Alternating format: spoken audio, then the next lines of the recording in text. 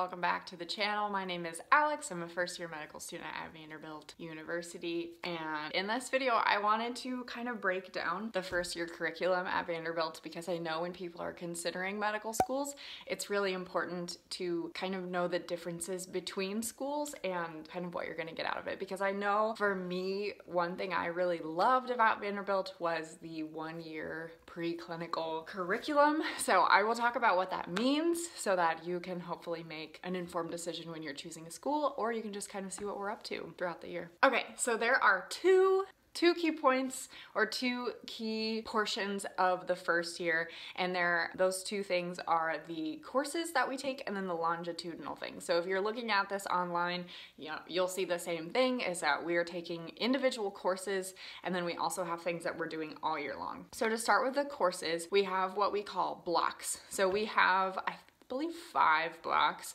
We have 2 6-week blocks, and then we have 3 12-week blocks, and that takes up the whole year. So to start going through the blocks, you've probably, if you've watched some of my videos before, you've seen me talk about HBA, you've seen me talk about M&I. Those are examples of blocks. So going through the blocks in order, they are Human Blueprint in Architecture. That's what you start with. It's a 6-week block, and it kind of goes over biochemistry, a lot of the things that you've seen in undergrad on the MCAT, just making sure that you understand general cell biology before you jump into other things. And at the end of that 6-week block, you do have your NBME, so you have your little boards exam, and then you also have a practical where you're looking at histology slides and that sort of thing, anatomy, and then you also have your essay portion of the exam as well. And I do talk about kind of the exam structure in another video, but I think for the first 6-week block, we spend about 8 hours in examination, so 4 hours of essay, and then 4 hours total of NBME with the histology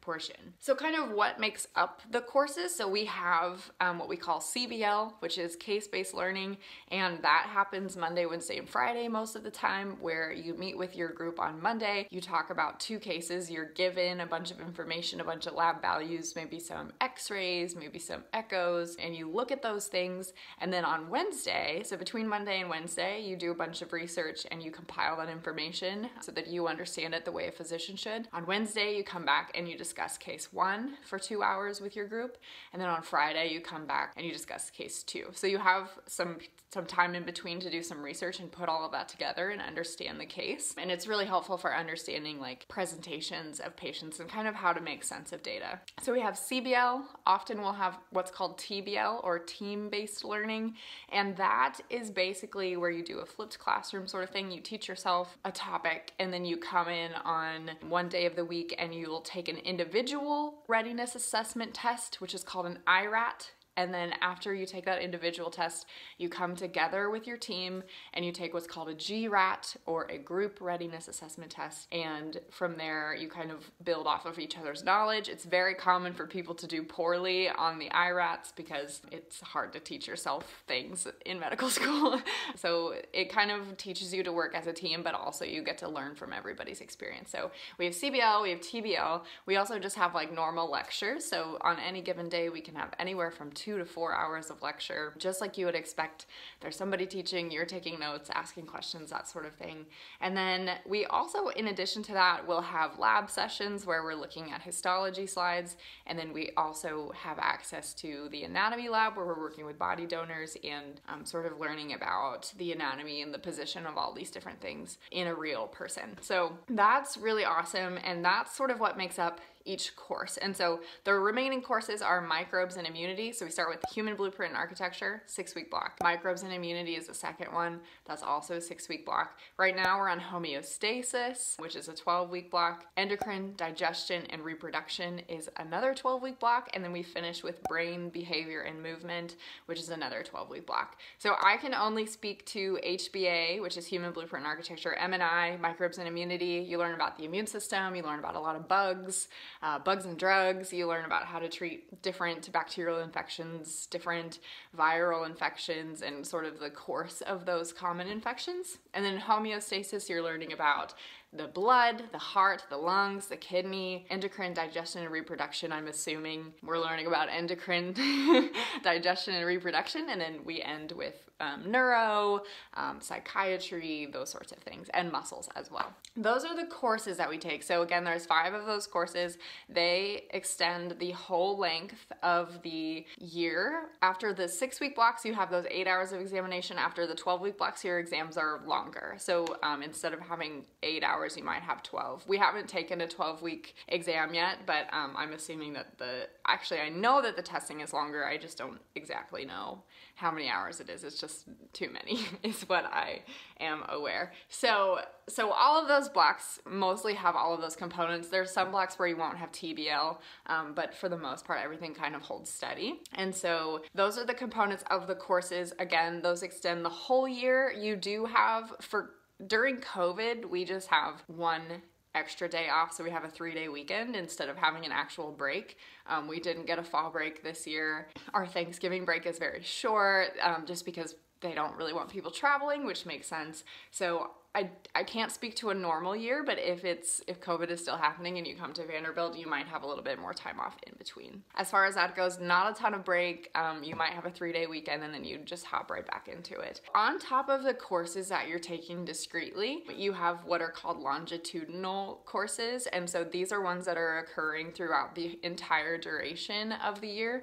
And there's a couple of those. One of them is called physical diagnosis, or PDX. And that is where you learn how to do the physical exam, you learn how to examine people physically. So that's, right now we're learning to listen to the heart and the lungs and just kind of understand what that tells us, which is very interesting. I didn't know that there was like a very specific, I thought you were just listening, but there's places and there's reasons, so super cool. But so far we've done the back exam, the spine exam, we can do an exam for headaches, we can take a patient history. PDX is where you learn how to do all of that doctor stuff when you go to the doctor and they're like pushing on you in different places.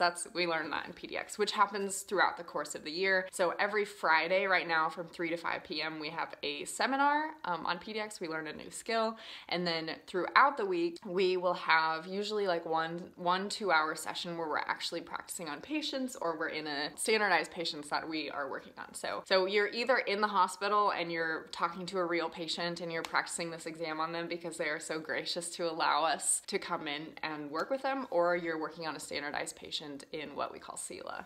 So PDX happens again throughout the entire year, and we learn the whole physical exam, and then at the very end we have our final with PDX where we practice doing the whole physical exam and we have somebody evaluating us. We do have quizzes on physical diagnosis at the end of every week, but they're pretty straightforward, really easy, usually only 4 questions. It takes you like a minute.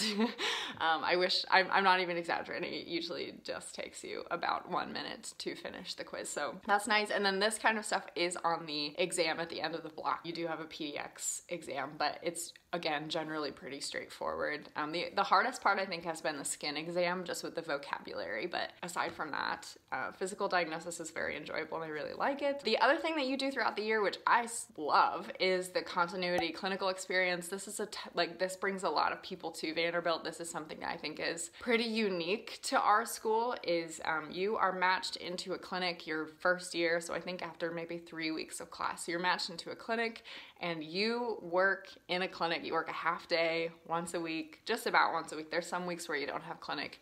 You work under a physician and you learn a whole lot of things while you're there. Some people have more like shadowing experiences.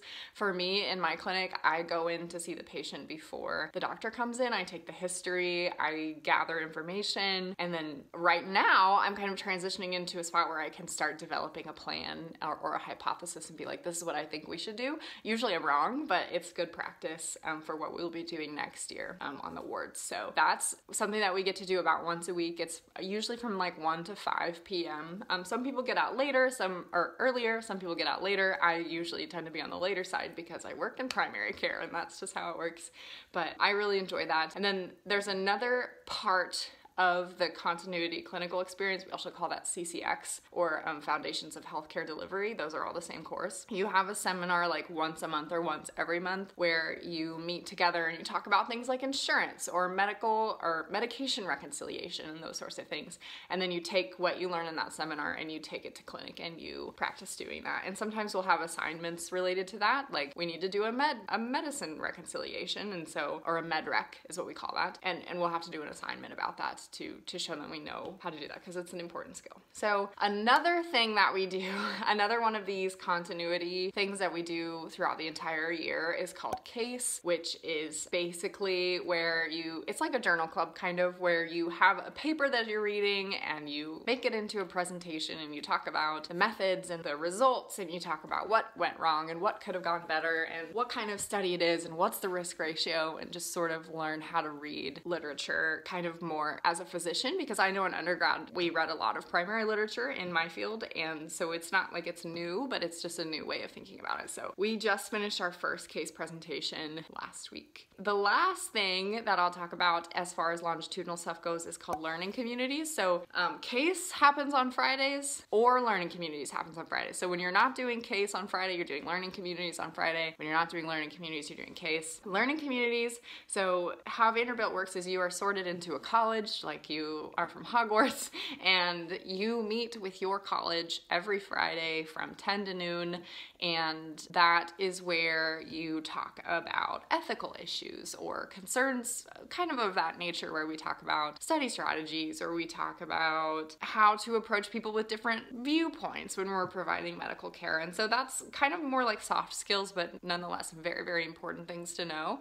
We talk about in learning communities, and it's just a really good way to get to know like a group of people, especially during COVID. I know if we didn't have learning communities, I probably wouldn't know anybody in my class, because we meet with those same people like once a week, which is really nice. And those same people are usually the ones that you meet with for CASE as well. That's within your college. So that, in summary, is what we're doing our first year. It, to me, was kind of confusing when I looked at the website when I was trying to choose a school. Like, it just doesn't make sense. And you hear it over and over and over again, but I hope that if you are considering Vanderbilt, that this explanation of the curriculum is helpful to you. And if you have any specific questions, I would be happy to help you. As far as I know, I am only about like a third of the way through first year, but I thought this might be helpful to some people. And if you have questions, feel free to leave them in the comments. If you want to know more about Vanderbilt, or you have other questions not related to the curriculum, also leave those. I'd be happy to address them as well. So I hope you're doing well, and I'll see you next time.